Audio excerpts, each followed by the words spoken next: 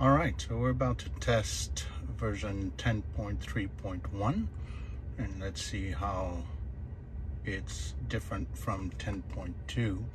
One thing you'll notice that is on that screen, you now have full self-driving beta profiles. One of them is chill, which is in this profile, your Model 3 will have large follow distances and perform fewer speed lane changes. Average, which is in this profile, your Model 3 will have a medium follow distance and may perform rolling stops. And assertive is in this profile, your Model 3 will have a smaller follow distance, perform more frequent speed lane changes, will not exit passing lanes, and may perform rolling stops. So we're going to leave it on assertive and see how it goes. So in order to make this test as fair as possible, I figured that I would take the exact same way as I did last time and see how well it goes and how much better it does things. It's still creeping along pretty well. Okay, so it's taking that turn a lot better. So last time when we got here to turn right, it took a left, went into the left turn lane, and took a right turn from the left turn lane. So let's see if it's doing better this time. It's still creeping pretty slow here, but that's okay. I'm not too upset at it. Oh, look at that. This time it went into the right lane, so it fixed that. And now it's going into the left lane. I don't know where it's going now. Okay, wow. All right. So I don't know what was that, but it was trying to send me into the median. Awesome. Went in the right lane and went right into the left lane and was trying to send me into the median. That's not good.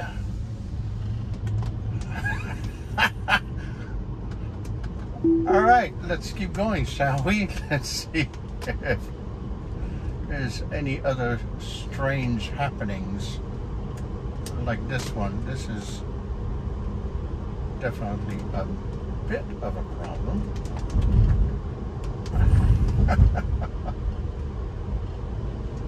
Okay, so now this time it's trying to take me a different way, and I'm going to the same place. So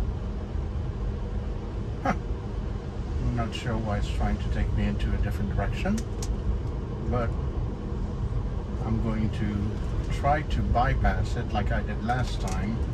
Last time when I tried to bypass it and take a different turn, it got completely confused.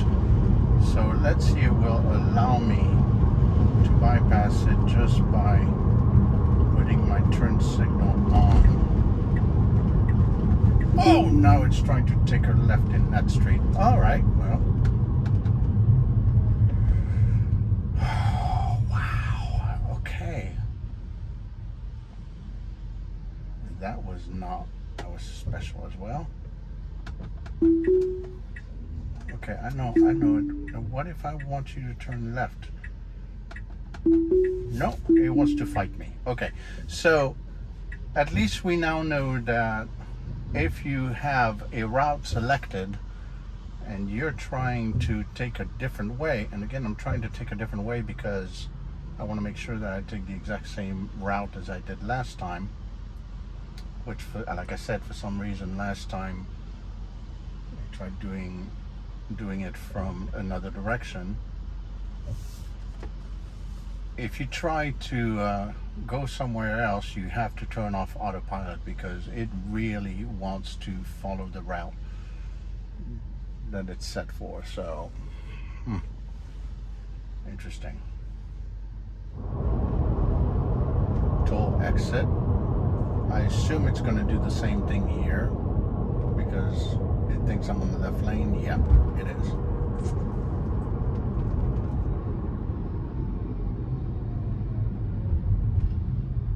Which is fine because e-toll works as well with the coin slot unless there's a car in front of me that has coins, in which case I should have been on the right lane. But again, there's no option to tell the car that you have an e-pass or a uni-pass tag. would be a great addition to add.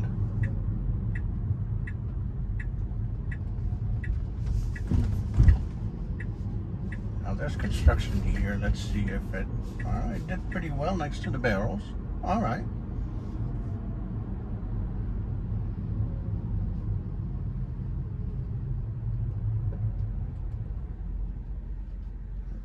It did much better this time. Last time, a couple of times when I took this road, it actually was sending me straight into the barrel, and I would have hit it if I wouldn't have paid attention. But this time it took it a lot wider, so I'm thinking they probably fixed something as well. I guess only time will tell. So we're getting close to the spot where last time I was in this lane and I have to turn right on the side street, and it literally tried to take a right on the side street at the very last minute and cross 2 lanes of traffic to turn right. I'm concerned because I'm not seeing that it wants to change lane, and I have a feeling it's about to want to try to do the same, which means it's going to make me miss my turn. There's no way that it should try to take a right turn across 2 lanes of traffic, but you know what? Guess what? It's about to try.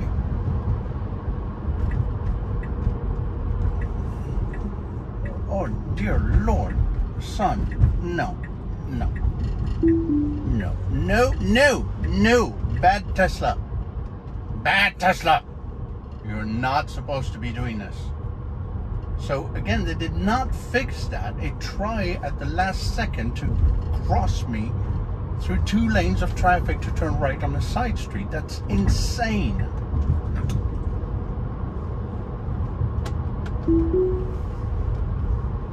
Why would it want to do that? I'm sure I'm not the only person that this has happened to, and not the only location where this happens. I'm just curious as to why it doesn't do the lane changes way ahead of time like it does on the highway or in other streets.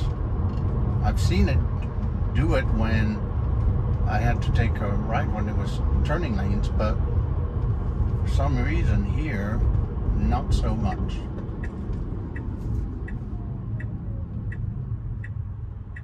So here it's pausing because it's red.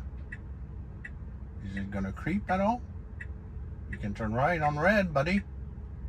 Come on. You can turn right on red. I guess that's a no. It does not want to turn right on red. Yeah, I'm gonna push the accelerator a little bit. No? Okay, buddy. Come on. Nope.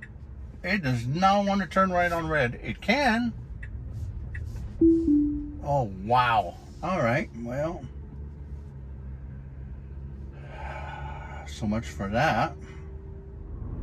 This is good. Oh, look, it saw the pedestrian and it slowed down. I mean, you don't have to completely stop. The guy's gone. Why is it? What is it doing? Now it's stopping. Why is it stopping? What are you doing? Oh dear Lord, I don't get it.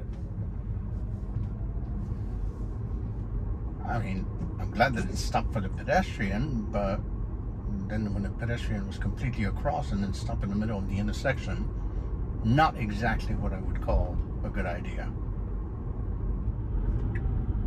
So last time we were here, and often in those left turn signal, left turns when there's 2 lanes that turn left, almost every time, if I'm on the left lane, as it starts going and wants to swerve into the right lane before it turns left, which goes into the car next to me, and this time they fixed that. It does not do that anymore.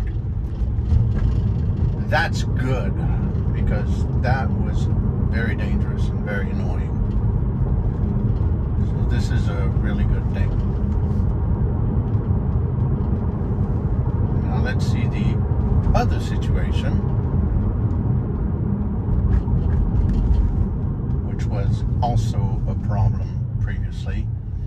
right up there, I have a pedestrian walkway with flashing yellow lights, and the yellow lights are flashing regardless as to whether there's pedestrians crossing or not. It's not like they push a button and it starts flashing. They flash all the time. And unfortunately, this car thinks every time that it's a stop sign and slams on its brakes. So let's see if this time it will let me go through and not try to slam on its brake. I hope it doesn't, because I've got a car behind me. Oh, look at that! It did beautiful. This time it didn't even slow down.